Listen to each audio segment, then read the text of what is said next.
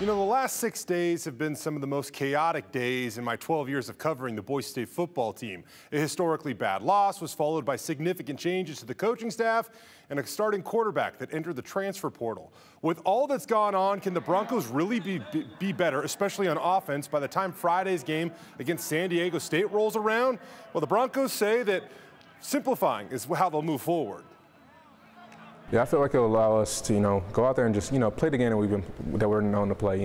We can go out there and make those plays, we can go out there and make those blocks, we can go out there and make those catches. I feel like simplifying everything at the line of scrimmage is what we need to do, and so that'll be great for us this week, and we want to display that.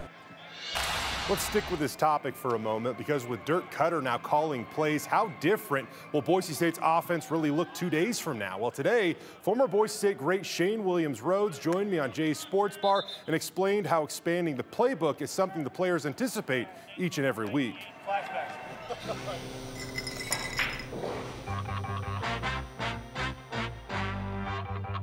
Let's say your playbook at the beginning of the year is 100 sheets of plays. How many of those plays stay in throughout the entire season? So in fall camp, you do get that 100-page one. It has tabs. It says install 1, install 2. It goes to about 22 installs. So every day you have a whole new set of basically a playbook that you have to know for the next day. Okay. So install 1, for day 1, install 2 for day 2. And every day you have to go home and study a whole new set of plays for the next day. And then you have to also remember day 1, day 2 on day 4. When you get to the game, what they do is they say, okay, this team runs this type of defense.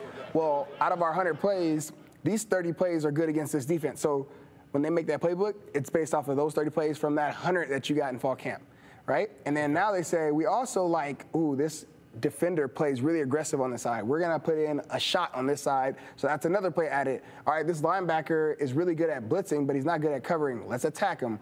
That's another play. So now all of a sudden now it's personnel. We have added 2 new pages that didn't even exist in the 100-page playbook. Correct. These are stuff that gets added on the week of, based off who you're playing, based off how they play things. So every week we have to learn new things anyway.